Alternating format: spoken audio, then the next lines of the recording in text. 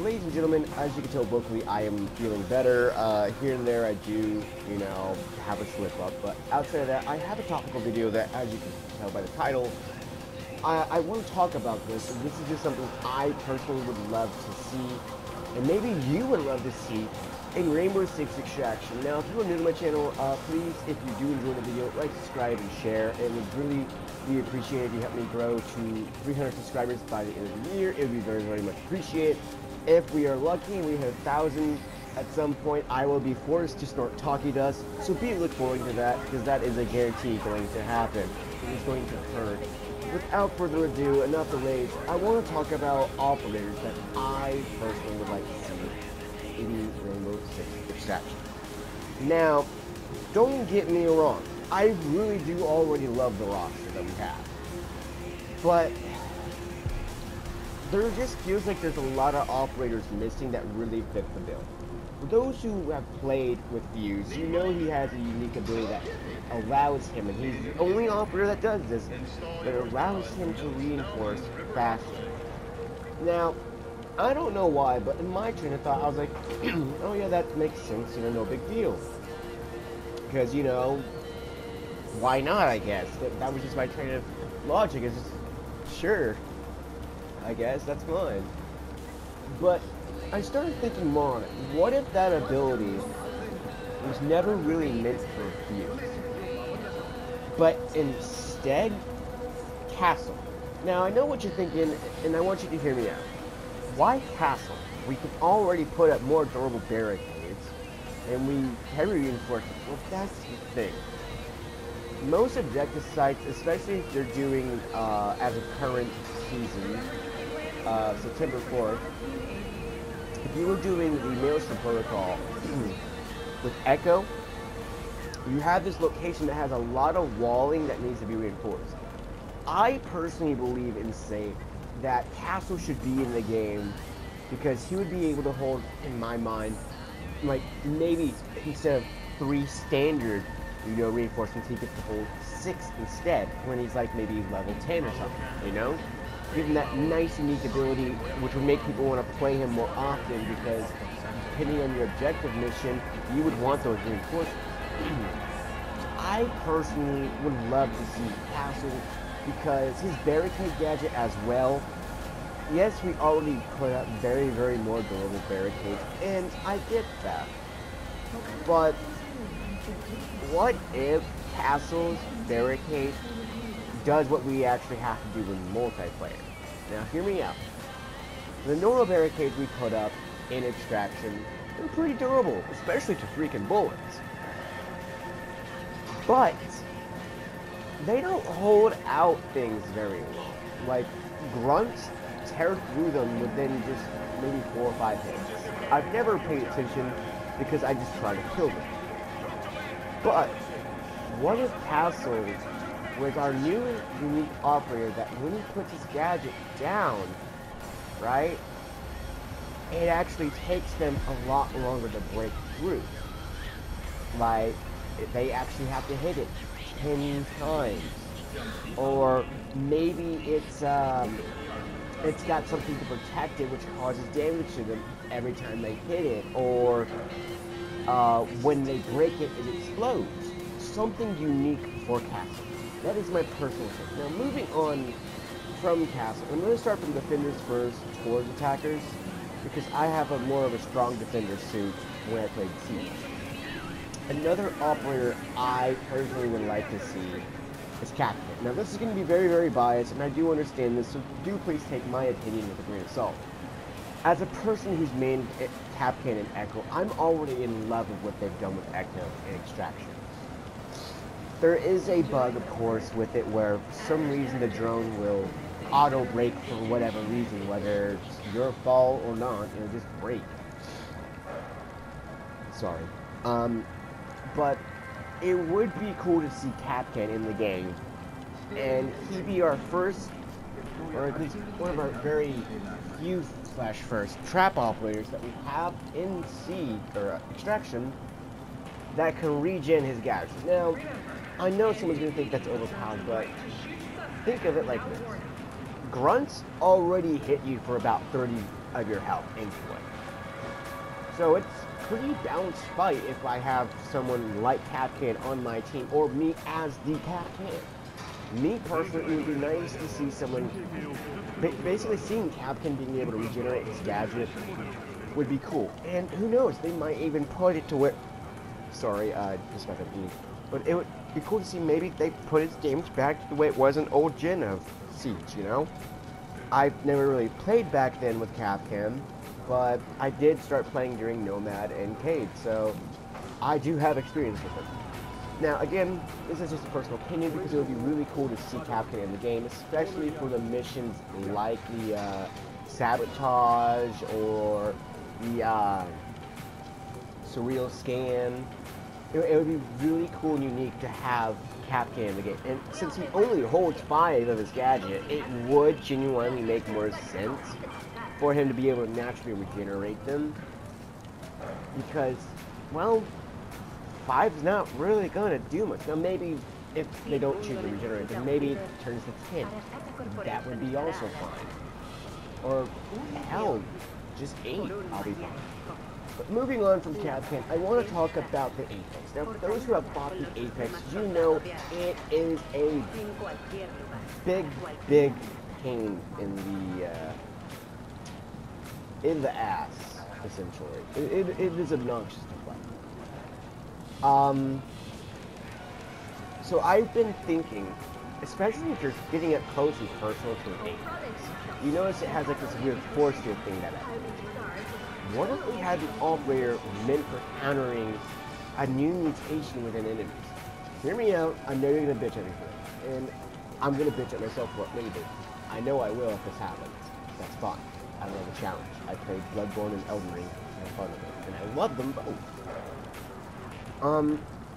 Imagine there's a new mutation where now you can't melee stun like grunts or, you know, the spikers or anything like that. Instead of this new mutation, they can repulse you. Now, it's not as strong as Apex's where it damages you, but it definitely knocks you on your ass. I personally would like to see that. However, here's the counter. Hear me out on this.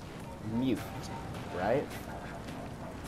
So, Mute Jammer could not only disable those little abilities that the enemies of the mutation could have, but it can also be like the aura grenades. It keeps them in that little zone and kind of like, but has anyone seen the movie Assimilate, or I think that's the movie, right? Where like everyone starts like making phone noises from their mouth. If anyone knows what I'm talking about, then you know what I'm talking about. It's like that, essentially. They walk up to the Mute Jammer. If they get close, they just stand there and they just kind of get the visual effect on them, you know? They're just steadily there. However, this is where I'm going to have to counteract myself, because that would be way too overpowered. And I like to keep things balanced. Things like Tormentors, Smashers, Apexes, they could stand in that little circle for a while before walking away, because, you know, they're more stronger too. But I personally would like to see Mute.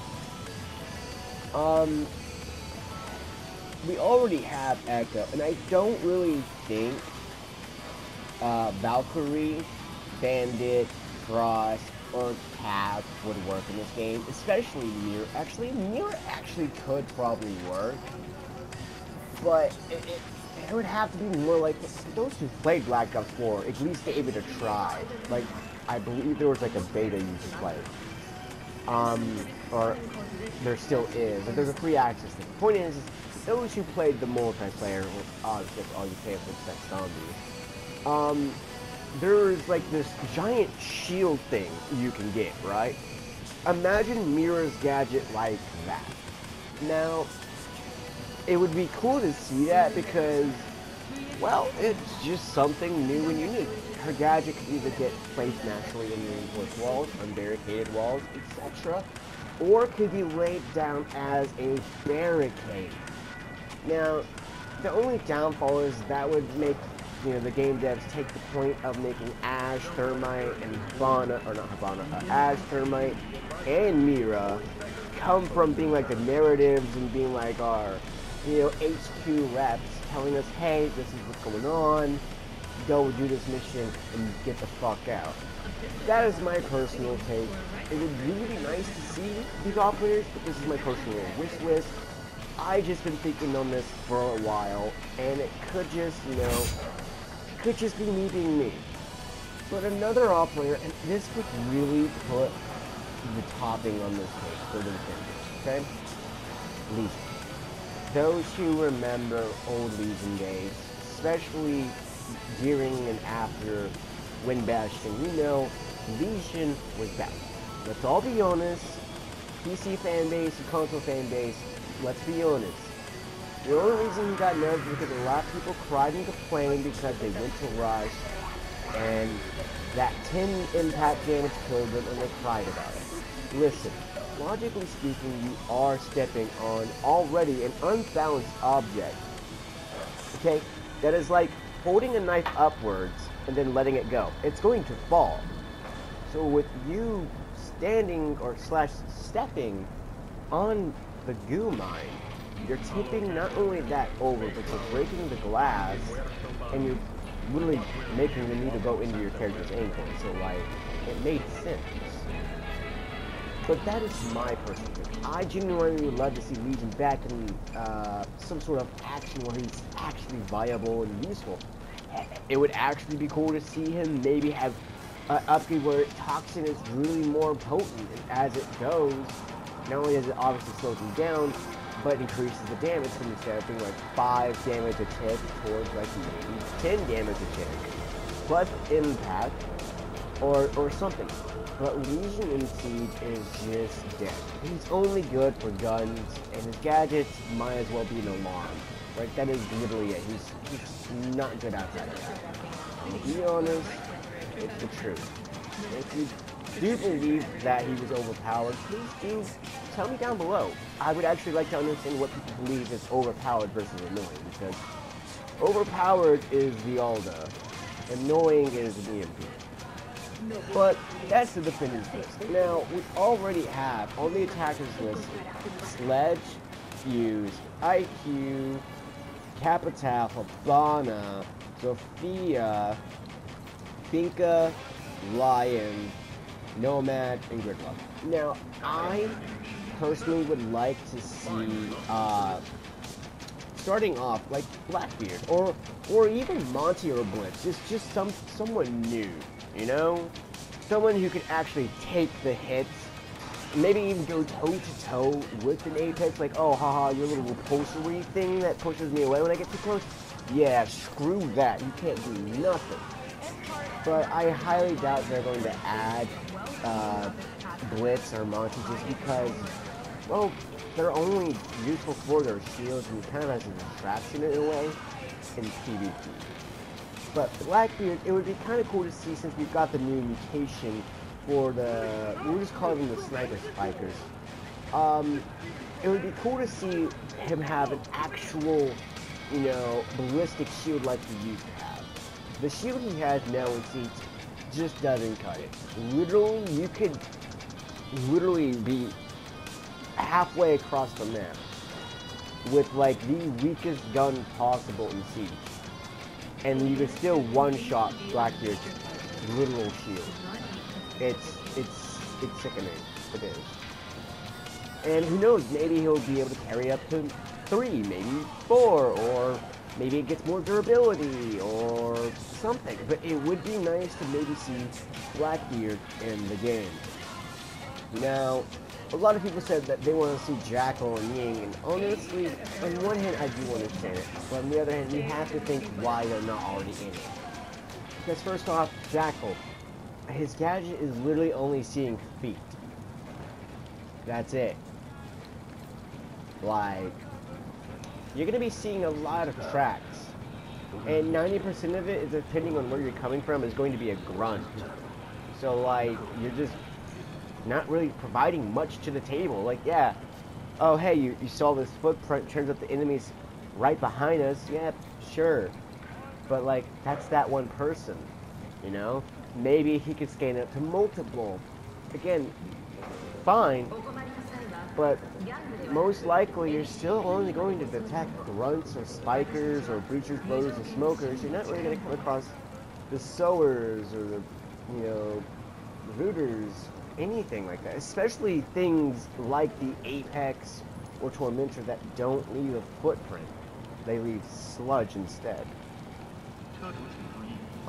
So that's why I personally don't think Jackal should be in the game. Ying, Flashbangs, well, Stun Grenade, they're already pretty strong as it is, since they're basically instant. But the thing of the matter is Ying's would be just too broken. Like, for starters, she gets literally like 20, and this is obviously an exaggeration, she gets like 20 flashbangs inside one. And in PvP, it's very, very broken.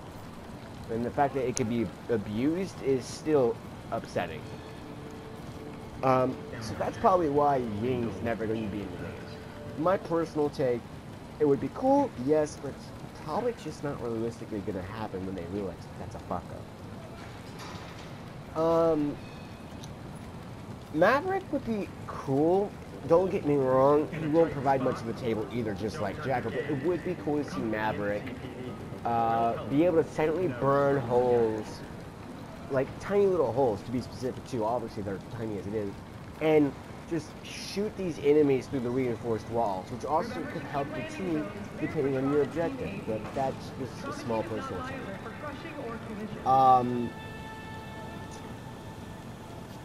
That's really all I can think of, because I'm looking at a photo right now that's only stopped at Gridlock. Oh, this actually might help more.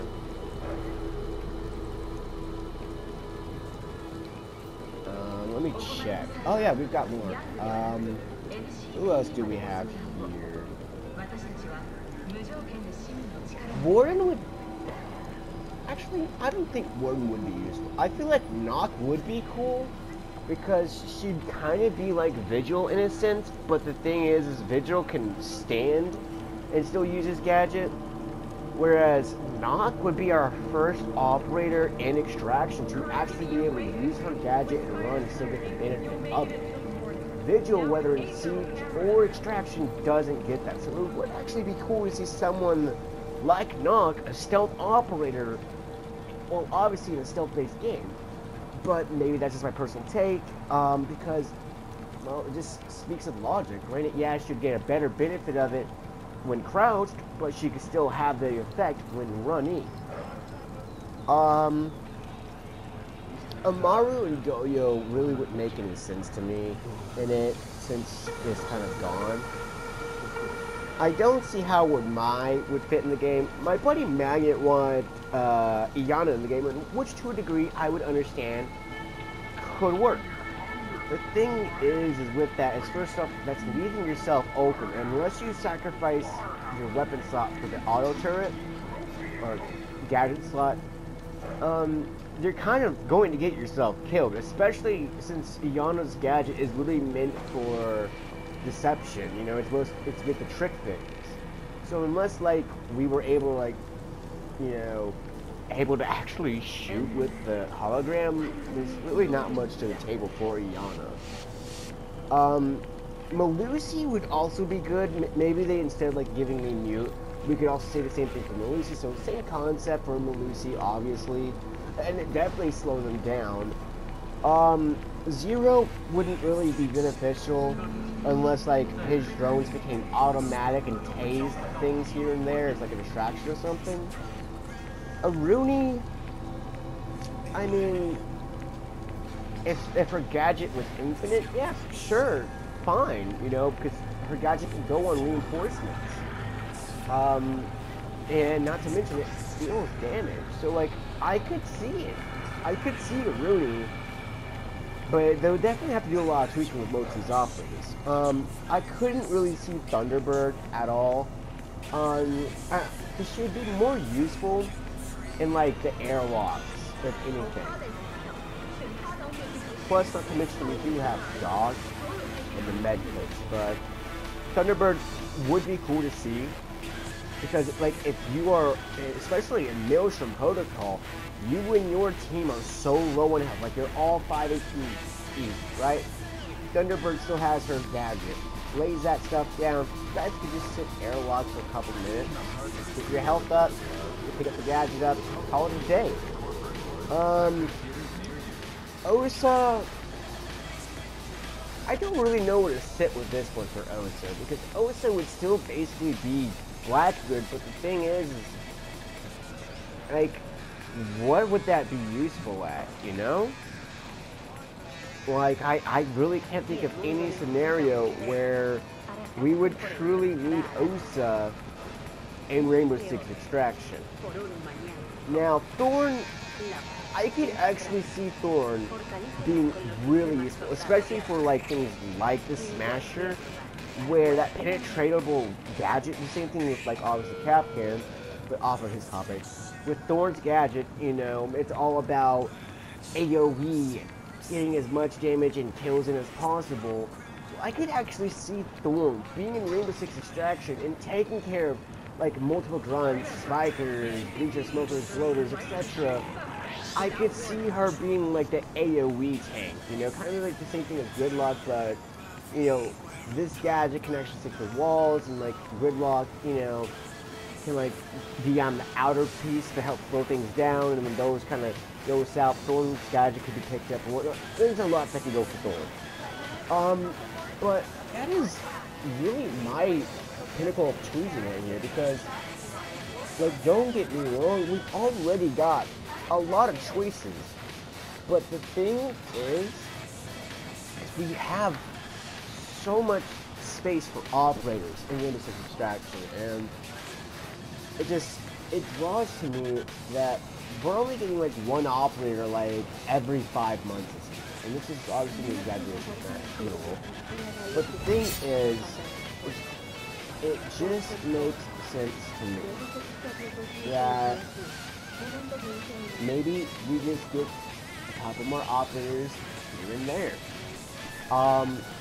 But outside of that, please let me know if you've made it this far. What would you like to add? I don't really, as much as I would like to say it would be cool to see like Sins and as a person who names Glaz, it would be cool to see Glaz in the game, but I just don't see Glaz or Cowie, or even Sins for that matter, being brought into the game, because one Sins gadget is just so paper thin. It doesn't really do anything.